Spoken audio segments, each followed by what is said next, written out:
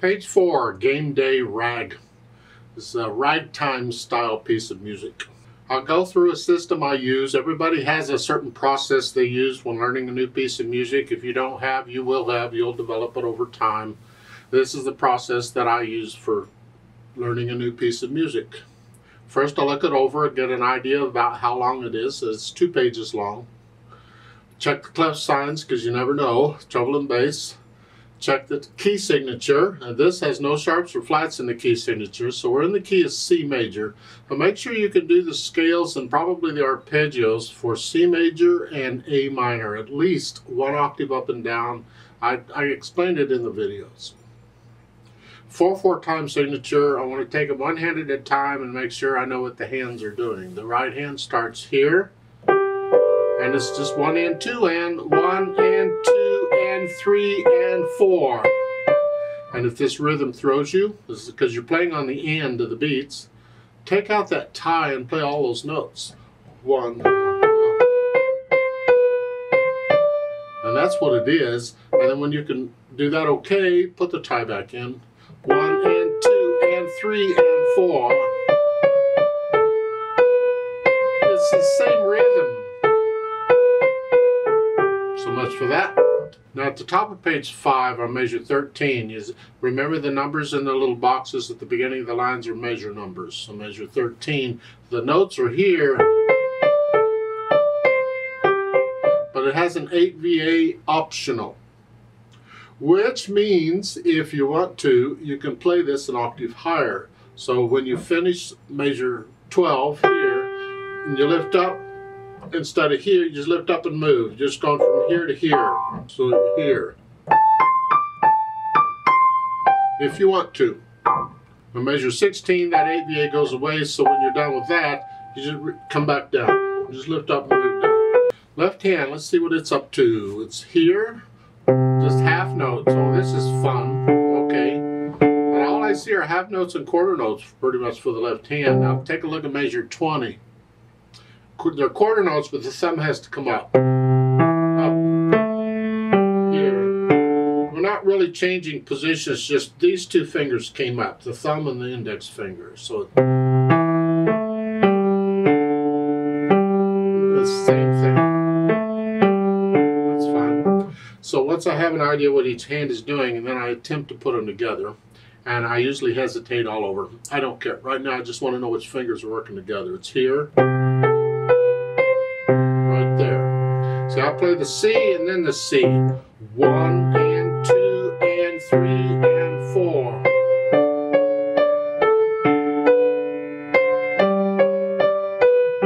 Get the idea? Now measure 13, if you do take the right hand up, the left hand doesn't move. It stays right where it is. So because that 8VA only applies to the staff it's next to. If it wanted both hands, or you could do it in both hands, it would say both hands or something. Or there'd be an 8VA above the bottom staff. So it's only this hand.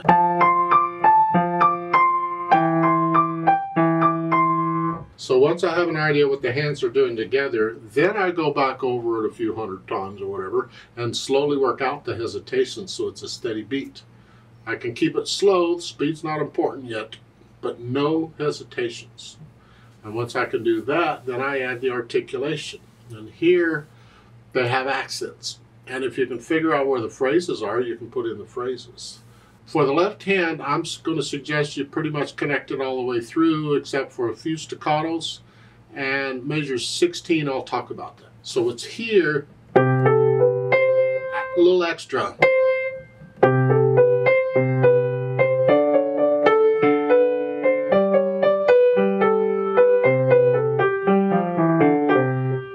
To me, measure 4 on the half note, going into measure 5, that's a new phrase. So there I would like taking a breath. Here. So here. But I'm connecting this.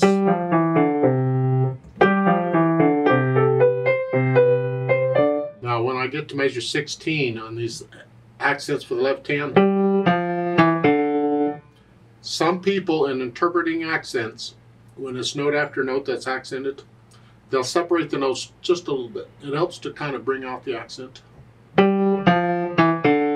Here.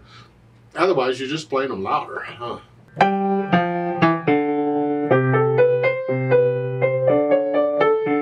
Now measure 20, you get accent. Both hands, accent.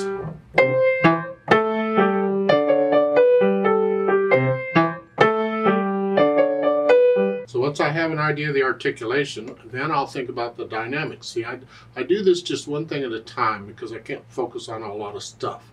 So just one thing at a time, and I build it up. The dynamic given applies to the melody.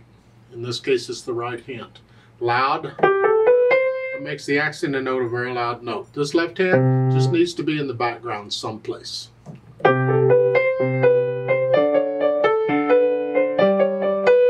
You get to measure 8. You see the hairpin to come down because you're loud. And then now it's soft. That makes the accent and note moderately soft. Use up here, so it's because here is the background, but you can still get softer. So and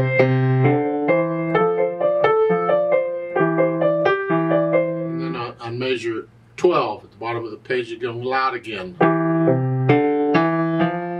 Here, you can't get louder here, all you can play it with the left hand. And then on measure 13, you're moderately loud in the right hand, wherever you are, here or here, whichever, but the left hand has to suddenly get out of the way.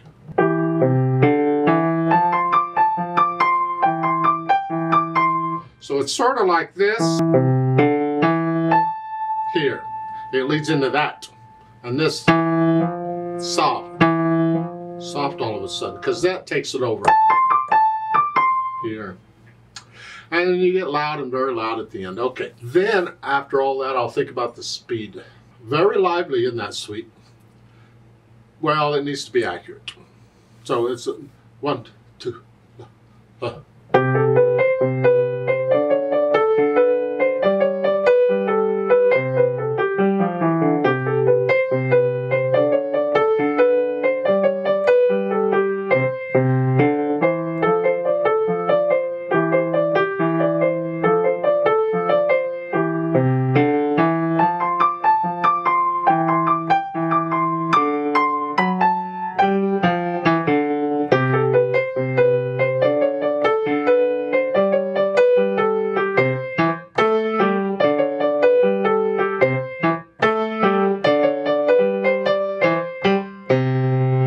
don't copy me.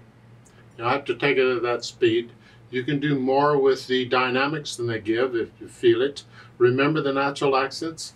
1, 2, 3, feel them. 1, 2. Of course, the accent and note changes things a little bit. But the idea with syncopation is typically you will accent the syncopated note. Because you those are just normal rhythm, but you're playing it sooner, so you accent it. Typically you do that. You don't even need an accent sign. But it's 1, 2, 3, 4. The left hand's playing on them. That helps a little bit because it's playing on the natural accent beats. Let's play this together very slowly to check the notes and the rhythms. I don't do louds and softs on these play with me's in my videos. All we're doing is checking notes and rhythms. We are not performing it, and we're going to go really super slow. On measure 13, I am going to take the right hand up an octave. So I'll give us 4 counts. 1, 2, ready, go. And we go really slow. Now because there's eighth notes all over the place, I'm going to put the metronome on eighth notes. Because it's just, I adjust the metronome as I need to. So it's that. That's how fast we're going to go. Super slow, just to make sure you have the right notes and rhythms. Now make sure you can play it first before you do that. The idea isn't to learn it with the play with me. The idea is to check it. You learn it first and then check it with the play with me. Are you playing the same note I'm playing when I play? 1 and 2 and ready and go and